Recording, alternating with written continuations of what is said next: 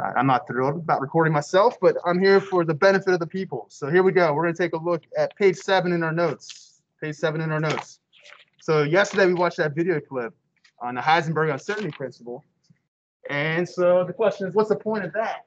All right, let's relate this to the atom. I'm going to cover up some of this, so we'll go through one item at a time. So in that Heisenberg uncertainty principle, we were looking at basically matter, waves, and we figured out that we cannot know two things at once. We cannot know both the position and the momentum of a moving object, such as an electron.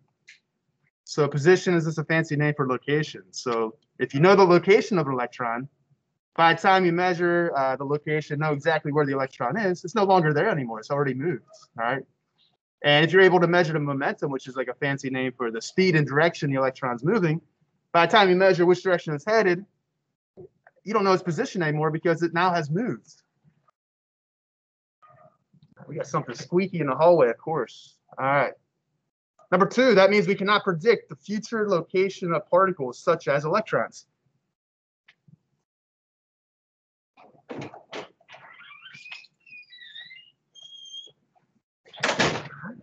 And therefore, if we can't predict the future locations of particles such as electrons, then the Bohr model doesn't work. There's flaws with the Bohr model. So Niels Bohr, he developed his model, and he basically said that electrons are orbiting the nucleus like planets orbit the sun. And if the electrons were taking a fixed path around the nucleus, then we should be able to measure where they're at and where they're headed. But we can't. All right, the math doesn't work. All right, so electrons are not orbiting the nucleus. So electrons do not orbit. So what are they doing? That's a good question. So I'm going to skip ahead to the next slide. If anybody is still writing, please speak up. Or if anybody wants me to go back to a previous slide, please ask me to do so, and I will. All right, next slide.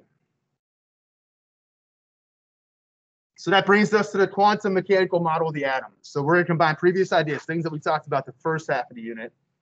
We got to treat the electron like a wave.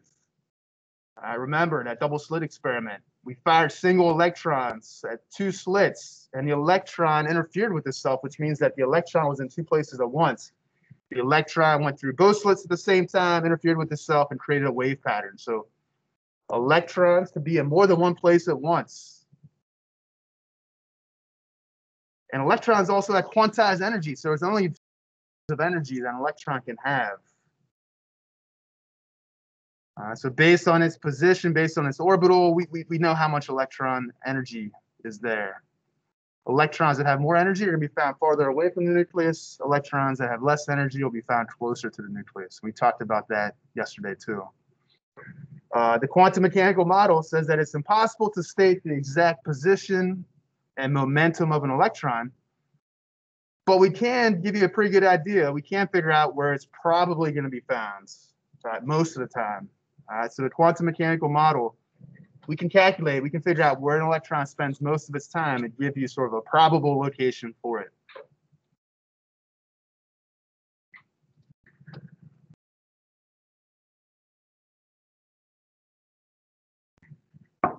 Anybody have any questions about this slide?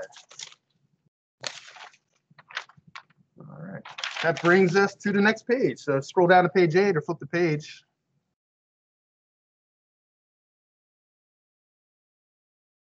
So I got some images embedded here that aren't in your notes, just to help me explain some of these concepts a little bit better.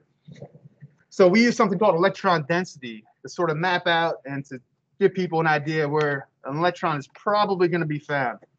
So in this image, imagine like a time-lapse video. So imagine you had like this super camera that could see electrons. Here's our nucleus. This is helium, 2 protons, 2 neutrons. So helium has 2 electrons. And if you could take, let's say, a photo once a second, every second for, let's say, a day, and take all those images and superimpose those images on top of each other, this shows you where the electron was over time. All right, so where shading is darker, that is where the electron spent more time. And where the shading is lighter towards the edges, that is where the electron spent less time. So what scientists like to do is that they like to give you an idea of where the electron is found, and they use 90% as a cutoff boundary. So I'm drawing a circle here, and what I'm doing here, this is approximate. I'm saying that an electron is most likely going to be found within the shaded region 90% of the time. That's my confidence level. All right. So 10% of the time, it'll be found other places, but the majority of the time, the electron will be found within the shaded region. So higher shading, electron spends more time there. Lighter shading, electron spends less time there. And the big idea, page 8, electrons are not orbiting the nucleus. We like to use models like this.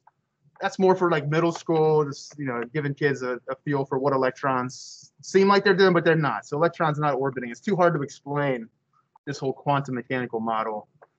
Where are electrons found? They're found in these 3D spaces. These 3D spaces are called orbitals. And think of the word orbital meaning like electron bunk bed. Bunk beds can hold 2 people. An electron orbital can hold 2 electrons.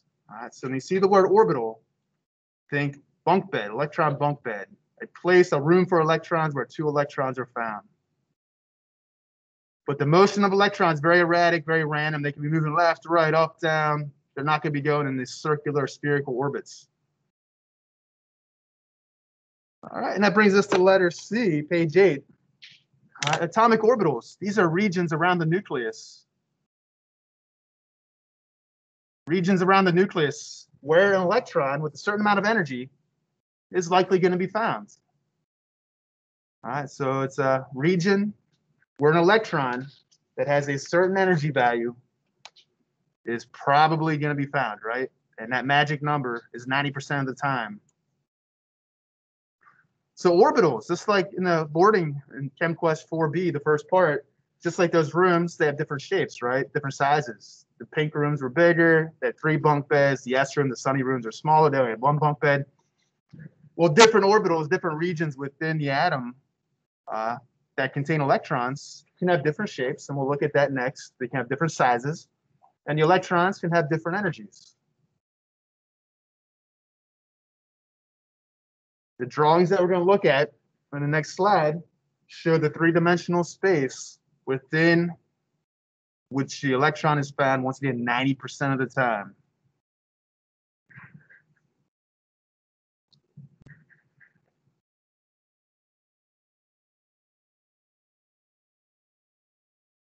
Anybody have any questions? So this is like a 3-day topic here. So today's like the first day. We're going to start to apply this on Tuesday and Wednesday. So when we start looking at these pictures, if you're completely lost, I know that that's normal at this point in time, but we'll try to make sense of it come Tuesday, come Wednesday. All right, here we go. Next slide. If I'm going too fast, somebody go back, please. So what do the sublevels look like? So in the boarding house, the different sublevels, the floors, the levels were broken up into pink rooms and sunny rooms. Here we see S sublevels, S orbitals. We see pink, but they're not pink. That's P stands for an orbital. That stands for a dumbbell-shaped region. And we got Ds. We also have Fs too. So I want to show you this. Let's break this down one at a time. I'm going to put a box around this. An S orbital is home for 2 electrons. Now you're thinking, what are these lines? So let me help you make sense of this. There's 3 axes here, X, Y, Z axes. Where they intersect, the intersection point in the middle, that is where our positive, our protons, our neutrons are. That's our nucleus. So our nucleus is right here in the center. This shaded region outside, this is called an orbital. And that is where 2 electrons can go. 2 electrons can share the same space. It's like 2 people can share a bunk bed, one on the top, one on the bottom. 2 electrons can share the same space, the same orbital. So for S, the shape is spherical. So look at that, perfect circle, 3D circle. It's a sphere. All right, so the electrons we found there 90% of the time. For P,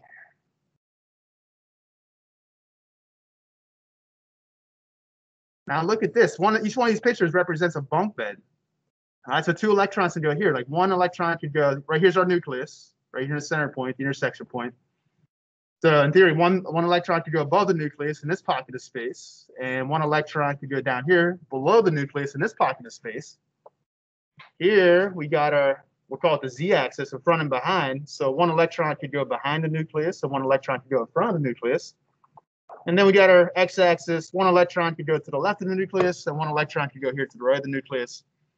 So look, there's regions, there's homes for 6 electrons here. 2 can go here, 2 can go here, 2 can go here. And we say that these have a dumbbell shape. So if you're going to the gym, you're like, I'm going to do some bicep curls, grab the 20-pound weight, start pumping out some curls to look good for the beach next summer. That's what it looks like. That's what they call them. And then down, look at the bottom, D. Things get a little crazy now. In our boarding house, we didn't have any D rooms. If we had D rooms, we'd have rooms, sets of bunk beds, that'd be huge rooms. So there's 5 different orbitals that make up the D sublevel. They're crazy looking. This first one here is just really crazy looking, but 2 electrons can go in this shaded region. And then 2 could go here, 2 could go here, 2 could go here, 2 could go here. And people tend to say, except for that first one, they tend to say that these homes, these orbitals have a, fan. I'm talking here and I combine 2 things into one. Fan blades. They look like blades of a fan. Some people say they look like double dumbbells. Here, they're sort of found on the 45-degree angles for the most part. Sort of the spaces in between the axes. Not always, but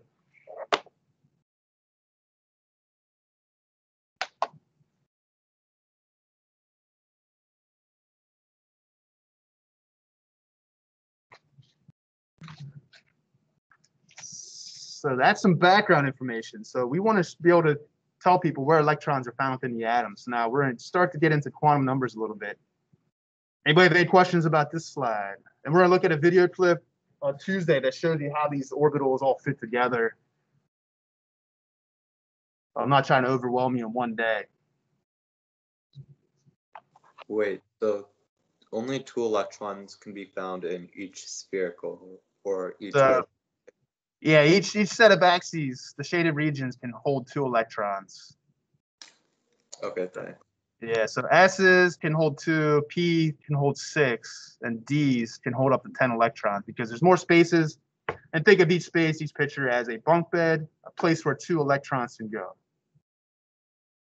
All right, so let's look at the next slide. So I'm going to erase this. I forgot to erase this last class. But let's say you're on a European vacation, right? And you're going to Italy and you're sitting on a beach and you're in the Mediterranean at a beach in Italy and you meet someone nice and you start talking to them.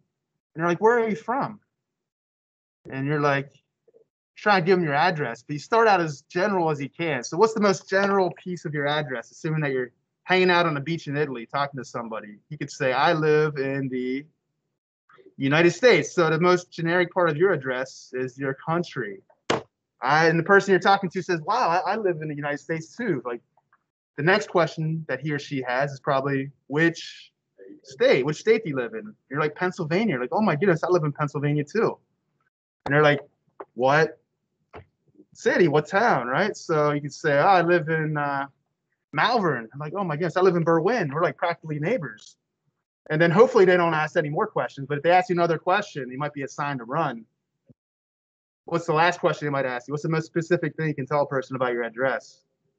Your street address. You're like, I live in 101 King Street. The next thing you know, you have a stalker, right? You don't want that. So never tell somebody your street address. But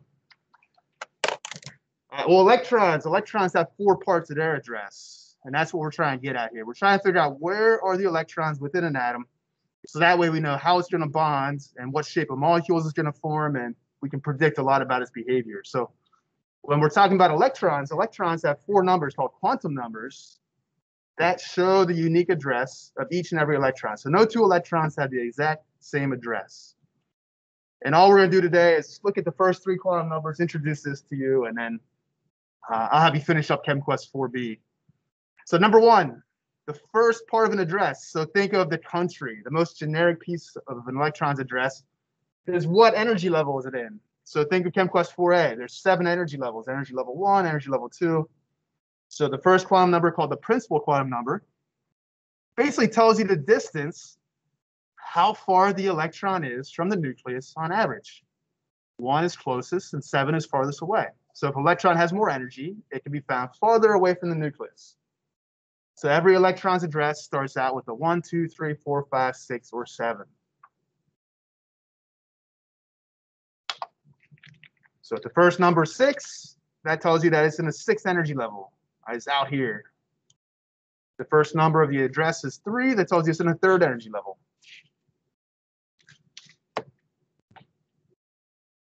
All right.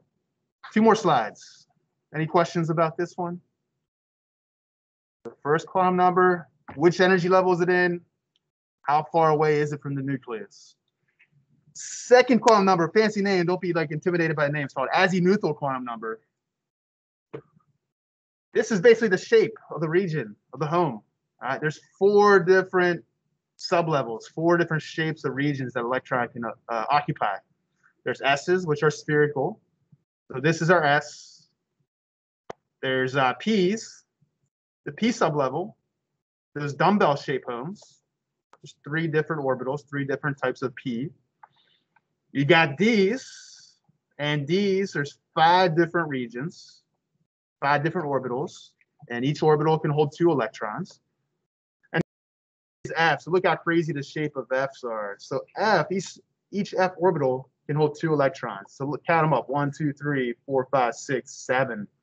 So there's 7 different F's. Each one can hold 2 electrons, and so 14 electrons to go in the F.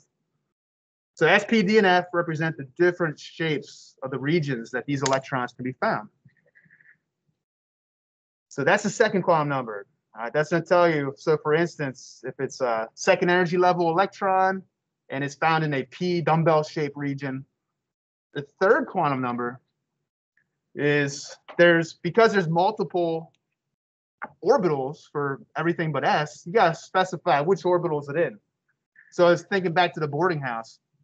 If you're staying in a pink room, you're like, all right, sir, you're staying in the 2nd floor pink room, and that person goes up to the 2nd floor pink room, they're going to want to know, like, am I in the 1st bunk bed, 2nd bunk bed, or 3rd bunk bed?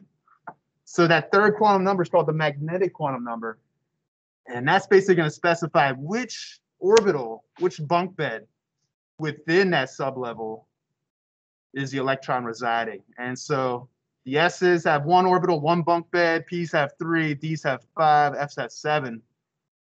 So for instance, if we're talking about electron is found in the 2p, and we'll make more sense of this Tuesday and Wednesday. Sorry, if you're in a 2p, 2nd energy level P-shaped region, like are you in this one, are you in this one, or are you in this one? So you need to specify x-axis, y-axis, z-axis. And so that's the purpose of the third quantum number. And we'll save the rest. We'll save the rest for next time. So I'm going to save this. I'm going to stop recording. All right. Thank you for letting me record. Let me remember how to stop recording. It's been so long since last year since I recorded something.